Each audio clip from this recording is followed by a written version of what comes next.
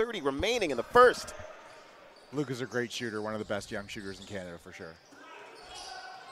NBAprospects.com, and I have a new merch website launching soon. So New merch on the way. But now all their guys are fifth-year guys, so they'll have a completely new team next year. Oh, he got that beat up. Swings it to the corner, pump fake, attacks middle, left hand finish, no good, rebound, no. Much high school basketball left.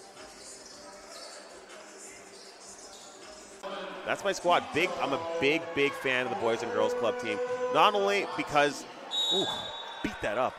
Fisher gets his, Alessandro takes the screen, brings it back to the left-hand side. He tries to lay it up with his right hand. Wes, been a while. Haven't seen each other in a long time. I know, honestly. He used to be at every turn. You know, the first thing you excellent defense down low, but they can't buy a rebound.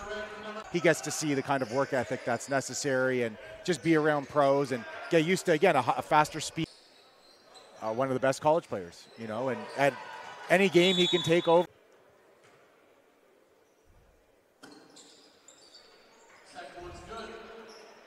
Cross two defenders on the pick and roll, takes the step back three.